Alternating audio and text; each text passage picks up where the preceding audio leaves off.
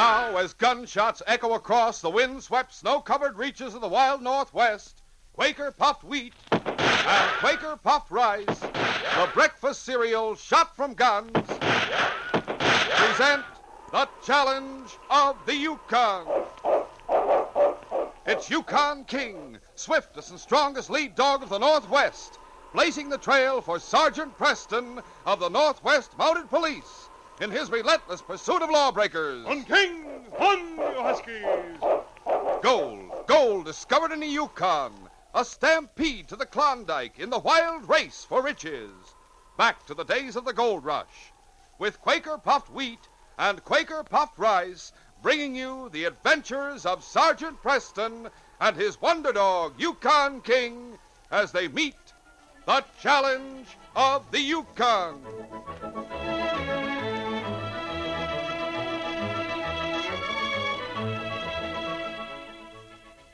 Fellas and girls, picture yourself dog sledding hour after hour on the Yukon Trail, like Sergeant Preston. You'd soon find out that real stamina calls for a nourishing He-Man breakfast. So remember, every time you eat a heaping bowlful of delicious, crisp Quaker Puffed Wheat or Quaker Puffed Rice, you get extra food values of restored natural grain amounts of vitamin B1, niacin, and iron. For a nourishing treat, eat Quaker Puffed Rice and Quaker Puffed Wheat.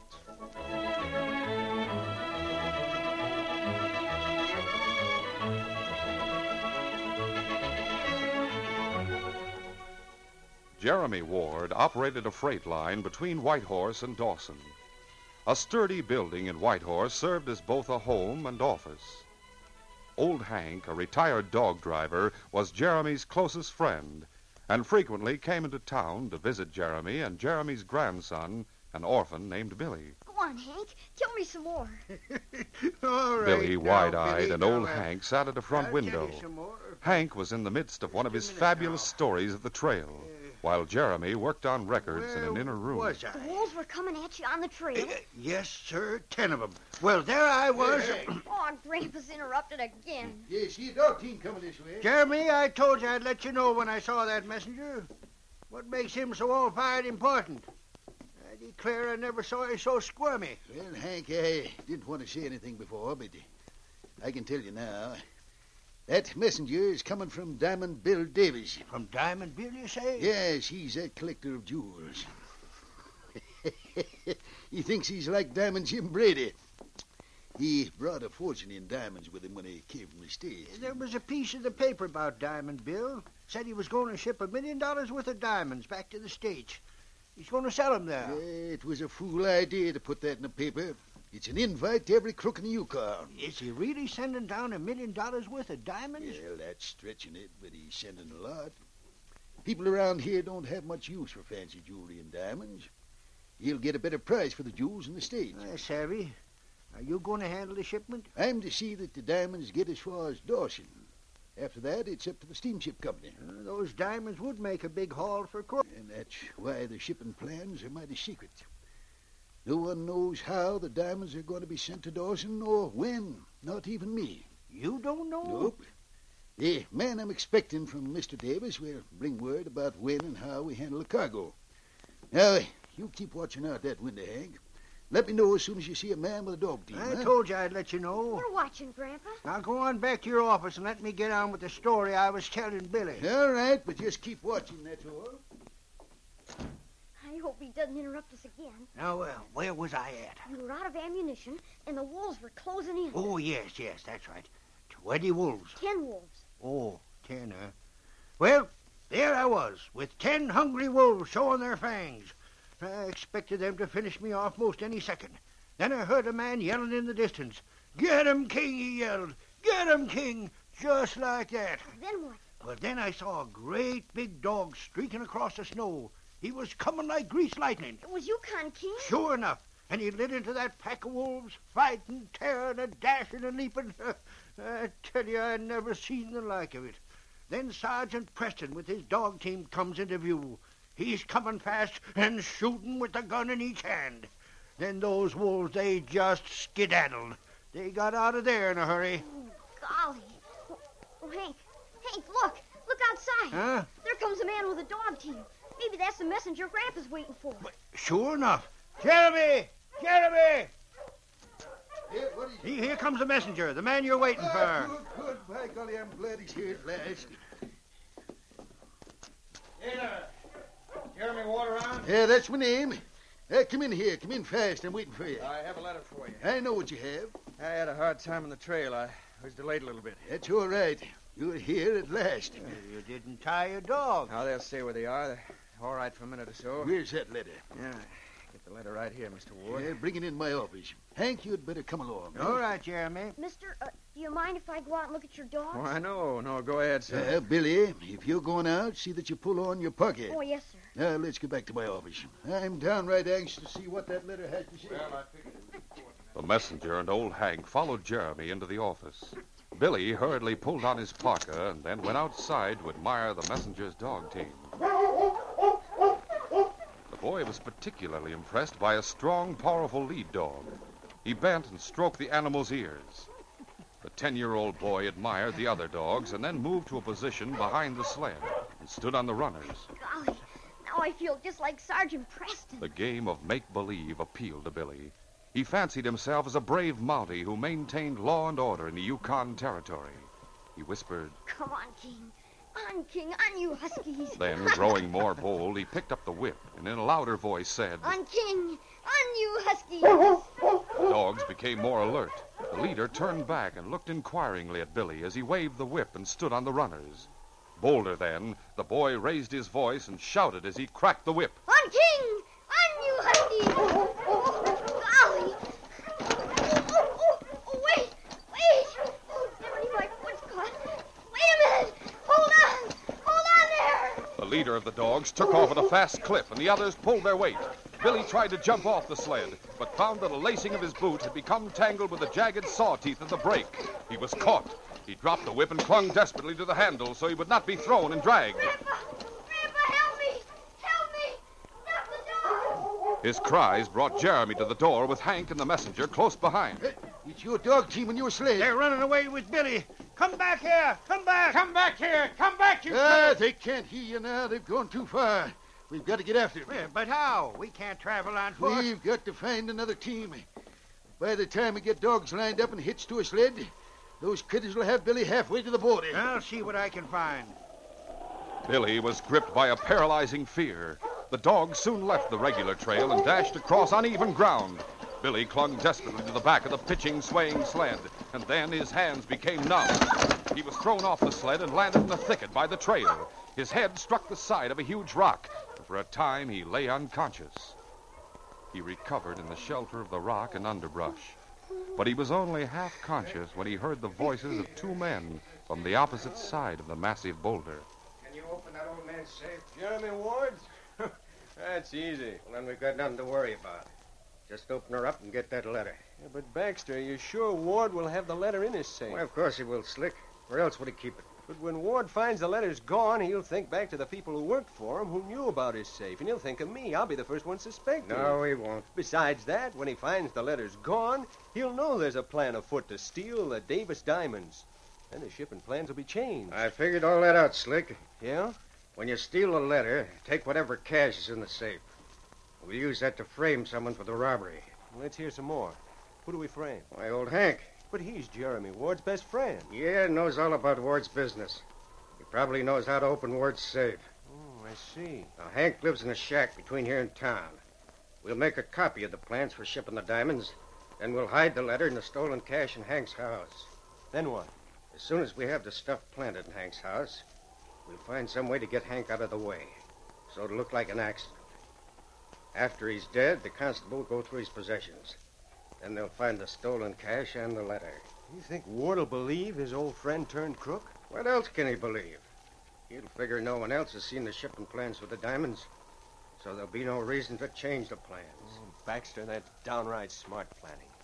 Once we know how and when the diamonds are to be sent to Dawson, We can figure a way to get him. this will be the biggest jewel robbery the Yukon's ever seen. We'd better start for town now. It'll be dark when we get there. Hey, wait. If anyone sees me in town, they're likely to put two and two together and remember that I worked for Jeremy, that I might know how to open his safe. It won't be hard for you to keep out of sight. We'd stay away from the regular trail. Now, let's get started. Billy's head hurt terribly, but he'd been afraid to stir for fear the men who plotted against his grandpa would discover him on the opposite side of the big rock. He sobbed softly as the two men moved away. Those crooks. Those dirty, scheming crooks. When he tried to stand, Billy felt as though the world were spinning. His head throbbed where he had struck it on the rock. And then he seemed to see a million lights. An instant later, he slumped to the ground, unconscious for a second time. By the time old Hank, Jeremy, and Dave, the messenger, had found a sled and snowshoes to go in search of Billy, snow had begun to fall. This and a high wind soon wiped out the trail. Then darkness came, but the three kept on. In the meantime, Billy regained consciousness on a bunk inside a cabin.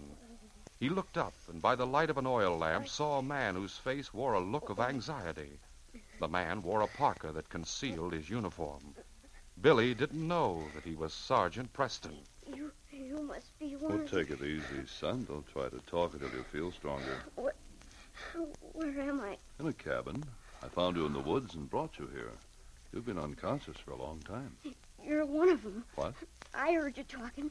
You're planning to rob the safe and kill old Hank. Oh, steady, son. Which one are you, Slick or Baxter? Slick? Baxter? Well, I'm neither one of those men. You are. You must be, or you wouldn't have found me here. Now I suppose you're going to kill me, too. I found you unconscious beside a big rock. Put you on my sled and brought you here. You had a nasty bump on the head. Now tell me, son, what's your name? My name? Oh. Easy. Oh, unconscious again. Boy's badly hurt. Wonder who he is and what he heard. A robbery and a murder. We'll continue our adventure in just a moment.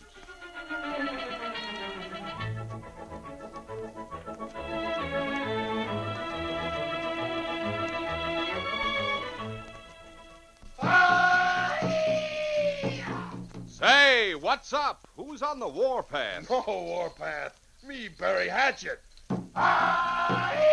Well, what goes on? Me now, big chief.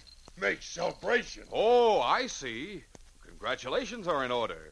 And say, I have something I'd like to give you because it's just what a big chief ought to have for breakfast every morning. Must be special big for big chief. Oh, it is. Everything about Quaker puffed wheat and Quaker puffed rice is big.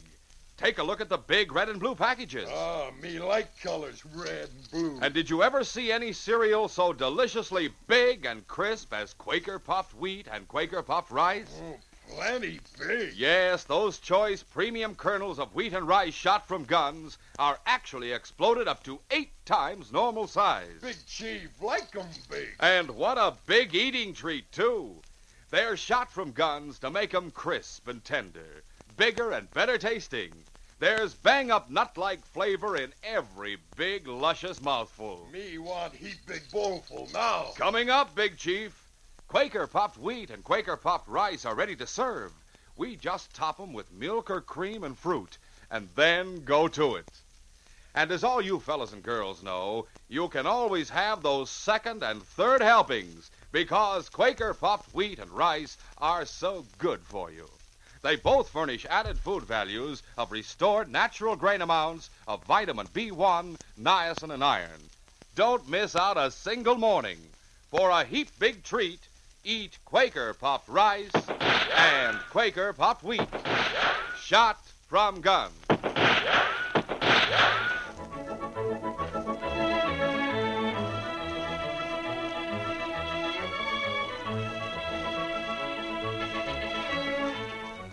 Now to continue. Jeremy Ward was assisted by his old friend Hank and a messenger named Dave in searching for his 10-year-old grandson who had been carried off on a sled by a runaway dog team. The three beat through the wind and snow in the Yukon night, not knowing that Sergeant Preston had found Billy and that at that very moment the boy lay unconscious in old Hank's cabin. Meanwhile, Slick and Baxter crept toward the rear of the building that served Jeremy Ward as a home and an office. There's no lights in there, Slick. Think the old man's going to bed this early? Not unless he changed his way of living. More likely is at one of the cafes down the street. Yeah. Well, here we are. Just like old Ward never locks the door. This is going to be a pushover. Better close the door. The safe is right over here. Keep close to me. I've got a hunk of candle here. I'll light it. If we're not disturbed, we can copy the letter right here. Then take the original and the cash to old Hank's cabin. In the meantime, in old Hank's cabin, Sergeant Preston had become increasingly concerned by the prolonged unconsciousness of Billy. Finally, he opened the door and called. King, come in here, boy. That's it, fella. King, I think we'd better not try to move the boy. He may have a fractured skull. I'm going to write a note, King. You're going to take it into town. I'll tie it to your collar in plain sight, and whoever sees it will take it to the doctor. You'll bring him here, boy. There. Now, hold still, fella. I'll just fasten this to your collar. I hope you know what I'm talking about, King. Town. Understand? Town. All right, boy. Get going, King. To town. Good boy. He knew what I meant. The great dog, Yukon King, racing toward town, passed two men headed in the opposite direction, but he paid no attention to them. He was intent on carrying out his master's orders. The men were Slick and Baxter. They were on their way to old Hank's cabin, and they carried a sum of money from Jeremy Ward's safe. Also a letter they had carefully copied by candlelight. In the dim light, they could see a parka-covered figure and dogs outside the cabin. Yeah, it looks like old Hank's gotten himself a team of dogs. Yeah. Likewise a sled. Yeah, seems to be staking them out for the night. That takes care of one thing I was worried about. Yeah, what's that? I was afraid Hank might have an alibi. It wouldn't do to try to frame him for something that happened this evening if he was spending the time with Jeremy Ward. We needn't worry about that now. There he goes inside. Should we stay back until he puts out the light? We'll go and jump him now. I don't hanker to waste any time. We'll go and jump him now. Sergeant Preston had been outside attending to the dogs. Before he removed his parka, he crossed the dimly lit room and bent over the bunk to examine the boy. He found Billy's pulse more regular and his breathing more natural. Then Billy's eyelids fluttered and his lips moved slowly. Sergeant Preston bent low, straining to catch any word the boy might utter. He was so intent that he didn't hear the barely perceptible sound of the door opening. When he noticed a draft of wind, he started to turn. Then the door flew wide and two men leaped across the room. Get him, Slick, right. The barrel of Slick's gun came down on Sergeant Preston's head with stunning force. Yeah, that did it. Hey, Baxter, look. That's not old Hank. Huh? Sure enough. I'll get this parka open. We'll see who it is. And look there. There's a kid on the bunk. You sure this is the right cabin? You sure Hank hasn't moved? Great Scott. Huh? Look. Look what's beneath the parka. A redcoat. Baxter, it's a Mountie. And look who it is. Sergeant Preston. This is a fine kettle of fish. Now what do we do? I'll see if he's alive. I didn't hit him hard enough to kill. Besides, the hood of the parka took up some of the blow. He's alive, all right. Baxter, what's he doing here? And who's that kid on the bunk? How do I know? The point is, the Mountie is here, and we slugged him. How are we going to account for that? I don't know. But we better tie him before he comes to. Yeah, well, there's some rope. I'll cut off a hunk. After that crack I gave him, he'll be out for a long time. But I'll tie his wrists together just the same. Hey, close that door. Right. Now, here's the rope. Leave him face up so we can see if he comes to. Be sure you take his gun. I'll see about the kid on the bunk. What's the matter with him, Baxter? Is he sleeping? Now he's awake and looking at us. Get away from me, you crook. Who is this kid? Do you know Slick? I think he's Ward's grandson. I heard some talk about him before I got fired. His folks died in the States, and he was to come up and live with Jeremy. Is that right, kid? Yes, that's right. And if you think you can get away with robbing my grandfather and murdering old Hank... What's that? I heard you talking about it. I know what you're going to do. What do you mean you heard us talking about it?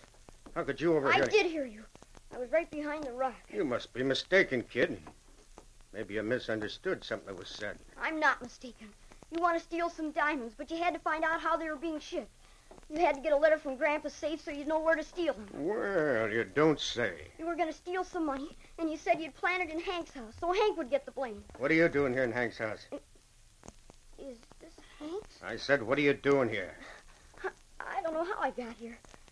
I guess that man brought me. Sergeant Preston? Oh, golly. Is that Sergeant Preston? Listen, Baxter, we've got no choice. The kid knows too much. I'm going to Get back there in that bunk. Oh. You're not getting up. Oh, this blows all our plans sky high. Did you get that Mounty's hands tied tight? Sure thing. Here's a hunk of rope. You better tie the kid while we decide what we're going to do. That's a good idea. No! You shut up. Sergeant Preston had regained his senses to find that his hands were tied together at the wrists. He had remained limp with his eyes closed, feigning unconsciousness in the hope of learning the reason for the sudden attack. His hopes had been fulfilled when Billy told the outlaws what he knew. Now he struggled at the rope, straining, trying to get his hands free. He raged inwardly at the thought of Billy being roughly handled and tied in his injured condition. His anger added to his strength, but not enough to stretch or break the stout cord. I thought it over, Slick. The Mounty and the kid have got to die. Killing a Mountie is bad business. Preston came here of his own accord. He's the one who lit that candle. The shack is dry enough to burn like tinder. All we've got to do is drop the candle in the box of kindling wood. No, you can't do that. Do you think you can stop us? You'll hang. You'll hang if you do anything like that. We'll take that chance. Put the Mountie on that other bunk, so it'll look like he was sleeping when the place caught fire. You take his feet, and I'll take his shoulders. Maybe after the fire is out, there'll be evidence to show that his hands were tied. What'll we do about that? I'll take care of that. As soon as the fire is going, we'll give him an extra rap on the head. Take the rope off his wrist. What about the kid? The same. Come on, get his feet. Yeah. Sergeant Preston remained limp as he was lifted off the floor, but his mind was racing madly. He knew that any break he made would have to come before the next blow on the head sent him back into oblivion. Put him right on his back so he can cut the rope that holds his wrist. Right. Slick was bent over the foot of the bunk as he lowered the Mountie. Then Preston acted with lightning speed. He drew up his knees and shot both feet out. His boot heels cracked against Slick's chin with stunning force. Slick's head snapped back. He staggered and fell. Baxter was wide-eyed with surprise. Before he could go for his gun, Preston rolled off the bunk, landing cat-like on his hands and feet. He leaped from the crouch and charged. The Mountie's head caught Baxter in the pit of his stomach and drove him back against the wall.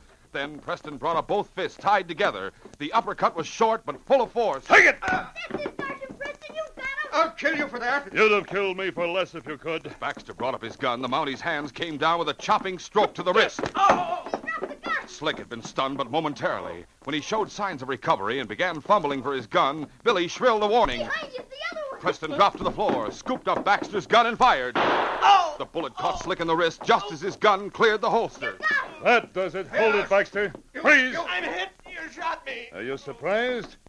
Stand right where you are, Baxter, and keep your hands above the shoulders. You were playing possum. It's a good game, properly played. I'm hurt, I tell you. Not seriously. I hear a dog. That's King, Billy. I sent him for a doctor. Get over there, Baxter, beside your friend.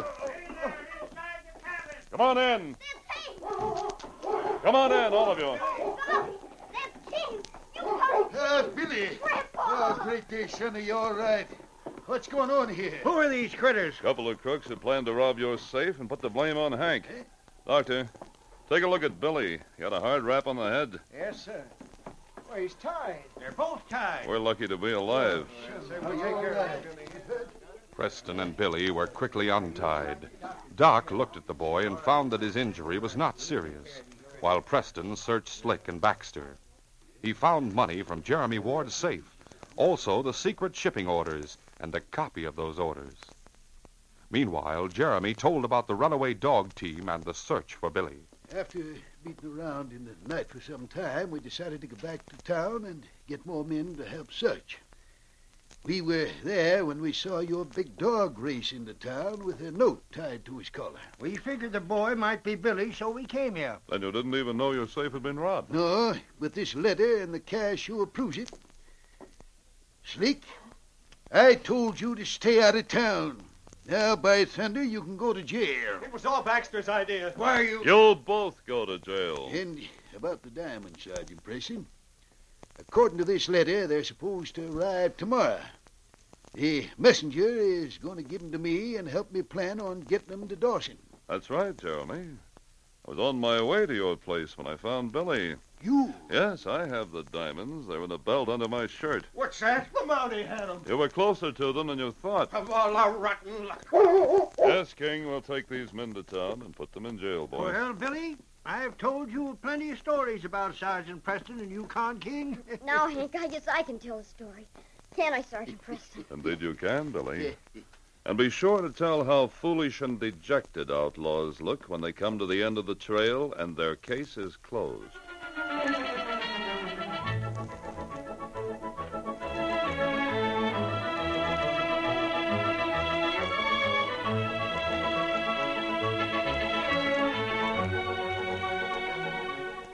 In just a moment, Sergeant Preston will give you a preview of Friday's adventure. Say, fellas and girls, are you building the exciting Yukon Trail at your house? Well, hurry! The Sergeant Preston Yukon Trail cutout models come with 8 different packages of delicious, nourishing Quaker puffed wheat and Quaker puffed rice. You'll want the complete set, so you'll have all 59 of these larger, easier-to-build models. Just go to your grocer's. There's no waiting, no box tops, no coupons. It's thrilling to have models of the very places that you hear about in these danger-packed adventures of Sergeant Preston and King. You get models of the Northwest Mounted Police Headquarters, a lumber camp, mining camp, the White Horse Hotel, General Store, and jail. You get dog sleds, teams of huskies, all kinds of Yukon animals. You get the Yukon Queen riverboat with a paddle that actually turns. These models are so amazingly different. You even get scenery and the interiors of buildings. So build your complete Yukon Trail from Whitehorse to Dawson City right away. Get them at your grocer's now. They come only with the big red and blue packages of delicious, nourishing Quaker puffed wheat and Quaker puffed rice. Yes, the original, crisp, fresh, shot-from-gun cereal that is never sold in bags or bulk. Listen Friday when Sergeant Preston and Yukon King meet the challenge of the Yukon in the case of the man who fled. A fugitive from justice who had come to the Yukon under a false identity. A sinister blackmailer who met a well-deserved fate, and a name scrawled on the wall.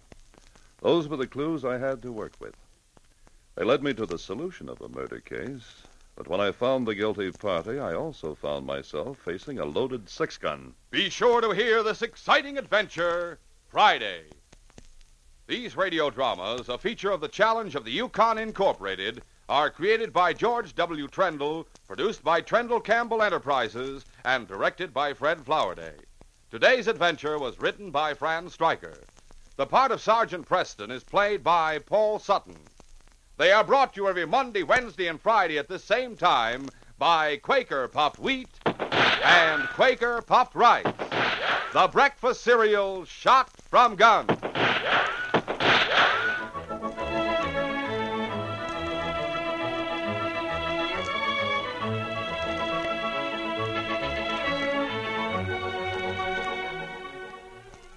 Remember, for delicious hot breakfasts, enjoy Quaker Oats. The giant of the cereals is Quaker Oats. Delicious, nutritious, makes you feel ambitious. The giant of the cereals is Quaker Oats. And here's why Quaker Oats is called the giant of the cereals. There's more growth, more endurance in oatmeal than any other whole grain cereal. So make your hot breakfast nourishing Quaker Oats. Quaker and Mother's Oats are the same.